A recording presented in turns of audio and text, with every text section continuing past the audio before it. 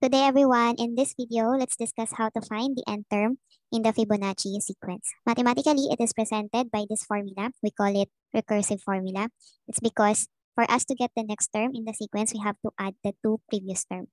So the formula is Fn is equal to F sub n minus 1 plus F sub n minus 2, wherein if we have a given of F sub 1 is equal to 1, F sub 2 is equals to 1, let us find the third, fourth, and fifth number using the recursive formula. So we have F3, or we have the third term. So using the recursive formula, our n here is 3 because we're looking for the third term. So we have 3 minus 1 and then plus 3 minus 2. So 3 minus 1 means F2 plus F1. So we need the value of our F2 and yung ating F1. So ang given naman ng F2 natin, which is 1, which is also ang F1 natin ay 1. So when we add them, 1 plus 1, we have 2. So therefore, ang third number natin is equal to 2. Next, for the fourth number or the F4, we have 4 minus 1 and then 4 minus 2. Ibig sabihin, we have to find the F3 or third number and then the second number. Wherein ang third number natin is 2, which is nakuha natin kanina. And then ang F2 natin is given, which is 1. So when we add them, the answer is 3. And then for the fifth number, we have 5 minus 1 and then 5 minus 2. Meaning we have to get the fourth term and then the third term, which is yung fourth natin ay 3, ang third natin ay 2. So ibig sabihin, we have to add 3 plus 2 so that our fifth term is equal to 5. Therefore, our first term is 1, second term is 1, third term is 2, fourth term is 3, and then our fifth term is 5, and so on. Okay, let's have another example. Find the 11th, 12th, and 13th Fibonacci numbers using the recursive definition for the Fibonacci sequence. So if we're going to find the 11th term, let's say we have Fib 11, that is also mean 11th term in the Fibonacci sequence. As you can see, given naman po ang ating first 10 terms, which is we have 1, 1, 2, 3, 5, 8, 13, 21, 34, and 55. So therefore, for us to get the 11th term using the recursive formula, ang kailangan po natin ay yung two previous term. So using the formula, we have 11 minus 1, which is 10, the 10th term. And then 11 minus 2 means 9. So kailangan natin yung 10th term and then yung 9th term ng ating Fibonacci sequence. Wherein, dito sa ating given na first 10, ito po yung 10th and then yung 9th. So all you have to do is to add them para makuha natin yung pang 11th term. So which is 55 plus 34. Ibig sabihin, ang 11th term natin would be 89. Okay? So next natin is the 12th term. So using the recursive formula, substitute lang natin yung value ng n natin. So we have 12 minus 1 and 12 minus 2. So ibig sabihin, ang kailangan natin ay yung 11th term and then the 10th term.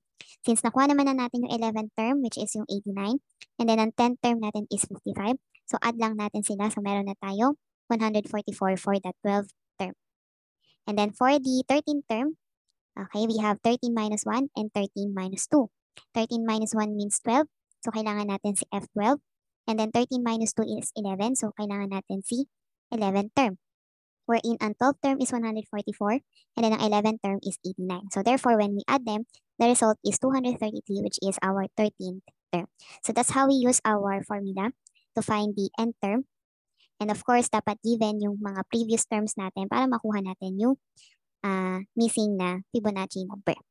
Okay? Or simply, we just have to add the two previous term para makuha natin yung susunod na number. Yun yung ibig sabihin ng recursive formula. Okay? So let's have another example. Example number 2. If Fib 22 or the 22nd term is 17,711 and Fib 24 is 46,368, and what is the Fib 23 or the 23rd term? So in this case, using the recursive formula, let's identify what will be our Fib 23. So ang missing natin dito ay si 23. So ibig sabihin, usually, kapag ang given or ang missing is yung 23, usually yan yung ginagawa nating n. We have n, okay, and n. So meaning, 23 minus 1 means 22, wherein may 22 naman tayo, yes, which is 17,711. How about 23 minus 2? So here, wala tayong 21st term. So, hindi natin siya mahanap dito. So, in this case, kapag ganyan po ang ating problem, kunin nating n is yung highest. Kumbaga, ito yon. Itong Fn, diba yan yung mas mataas kesa dito sa dalawang to. So, gagamitin natin n dito is yung mas mataas. We have 22, 23, and 24. At ang mas mataas po dyan ay yung 24. So, yan po yung gagamitin nating n. Okay, so we have F24 is equals to F24 minus 1 plus F24 minus 2. Wherein, magkakaroon na tayo ng F24 is equals to F23 plus F22. So, ang hanap po natin dito ay F23. So, para makita natin yan, yung F22 ay lipat natin sa kabila. So, magkakaroon tayo dito ng F24 minus F22 para makuha natin si F23. Wherein, si F24 is 46,368 and then F22 is 17,711. So, kailangan lang natin siyang i-subtract or i-minus para makuha natin si F23. So, therefore, pag i-calculate natin yan, the answer will be 28,657. So, that is the 23rd term on our Fibonacci sequence. Okay, so other solution natin for this without using the formula, but the concept of the formula will be used. Example, kapag yung 3 consecutive number ang nawawala, for example, 22, 23, and 24, and ang missing ay yung nawawala, yung nasa gitna, ang gagawin lang natin is yung highest, ima-minus mo dun sa lowest. So, we're in. Ano ba yung highest natin dito? Yung 46,368. I-minus lang natin sa lowest na given, which is the 17,711. So, the answer will be 28,657. And equal lang naman sila. Okay? So, let's have another example.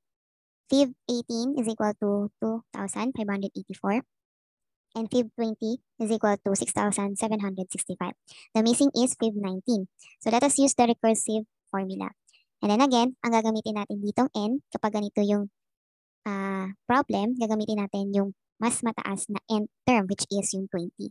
So in this case, F20 or 20th term, yung ating gagamitin sa formula. So we have F20 is equals to 20 minus 1 plus F20 minus 2. So we need, kailangan natin yung 19 and 18 for us to get the 20. But here, ang missing ay si 19. So, ang gagawin natin, yung F18 ay ililipat natin sa kabila. So, magkakaroon tayo ng F20 minus F18. Wherein may given naman po tayo ng 20 which is 6765. And then our 18 is 2584. Therefore, isusubtract natin siya. The answer will be 4,181. And that is our 19th term on our Fibonacci sequence. Okay? So, ibig sabihin, pag may nawawala, nagma-minus lang naman po tayo. Katulad nito.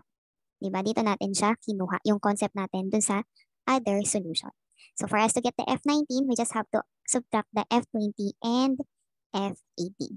Okay, so we have 6765 minus 2584, which is equals to 4,181, which is also equal if we're going to use the recursive formula. Okay,